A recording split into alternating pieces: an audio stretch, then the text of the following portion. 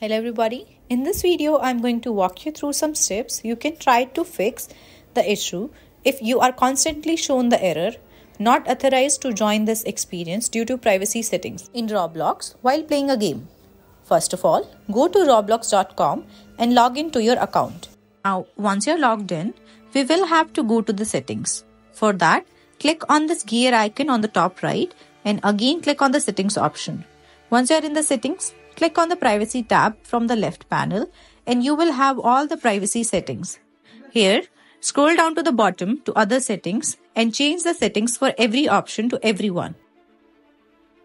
After you are done, scroll up to communication and again make every option as everyone where available.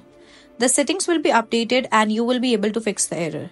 But in case the error is still there, then we will have to delete the Roblox application from the PC.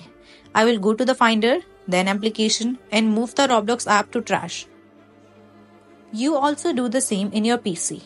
Once done, go to Roblox website again and open any game and try to play. Once you hit play, you will see the Roblox will ask you to download the app. Click on download and install Roblox and follow the steps to install the application.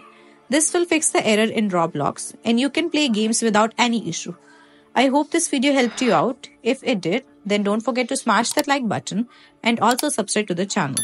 I will see you in the next one. Till then, take care.